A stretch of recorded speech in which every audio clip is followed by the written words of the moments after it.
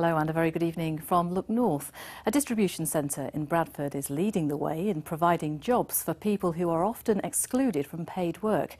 GXO uses its own employees to support people with disabilities or mental health problems. It works with Bradford Council and the Department for Work and Pensions to provide the jobs, as Cathy Killick reports.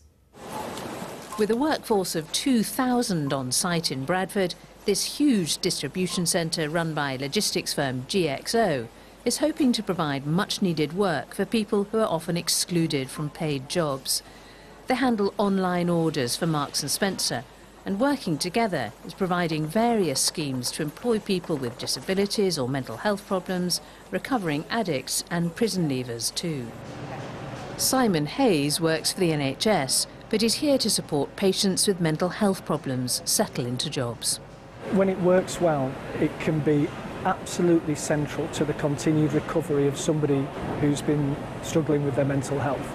It is about self-worth. It is about being afforded the same opportunities that perhaps they'd long since forgotten that they deserved. And I think being a part of helping them into employment and seeing the difference it makes in them has been an absolute privilege.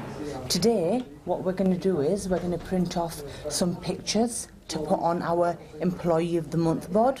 Glenn is helping out in the HR department as part of his probationary training. As someone with Down syndrome, he's found it very difficult to find work, but with the help of his assigned buddy Jazz, who's showing him the ropes, he's settling in well. I like working in the warehouse, and also I like working in HR.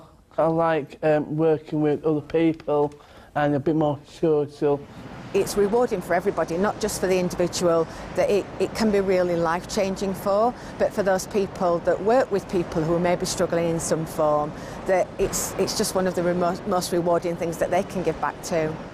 The company wants inclusion to be part of its DNA and says it's worth the extra effort involved because employees feel welcomed and are loyal as a result.